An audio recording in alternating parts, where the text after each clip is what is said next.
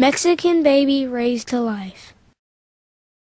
Last summer down in Mexico, where 20-something thousand came to Christ in one night.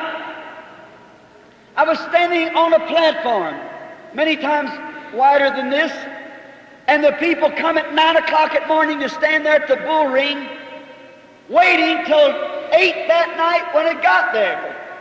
No place to sit down. They just leaned against each other. They wanted to go to church.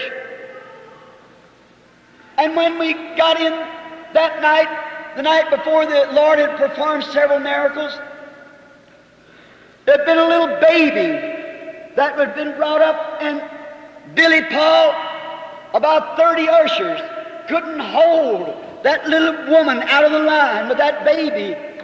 She claimed to died that afternoon. It'll be published soon now because it's authentic. Brother Espinoza's just got it for me and confirmed it. It has to be for the doctors and so forth, or we can't publish it. So then the little woman screaming, and Billy come to me, he said, "Daddy, you'll have to do something. That woman hasn't got a prayer card." And I'll give all those ushers orders not to get anyone in the prayer line without a prayer card. And said, there she is down there. She's whipped every usher down there. Just a little bitty woman, climbing over the top of everything, a blanket wrapped under her arm. And I said to Brother Moore, Brother Jack Moore, many of you remember him, he's sure with me before. I said, Brother Moore, go down and pray for the little baby or console her some way, because it wouldn't be right for me to go down there if the woman has got a prayer card. And as I started to look at my audience again, I saw that little baby out in front of me. The love of that mother. See what it had done? It had acted before God. Her love for the baby. And I said, just a minute, Brother Moore. I shall go down. And I walked over there and I told the ushers, let her through.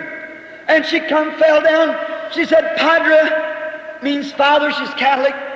I said, stand up, stand up. She got up, she motioned to her baby. It was raining all along. The little blanket she had around was wet. I never looked at the baby, but I just said, put my hand on the little feller, and I said, God, it was under the blanket, thou hast showed a vision of this little Mexican baby. That mother's love has touched you in some way. And about the time I said that, the little baby let out a big squeal and started screaming to the top of its voice. Women fainted and everything. That little baby was restored back to life by Jehovah God, who felt the love of that mother pressing for her baby. Certainly it was.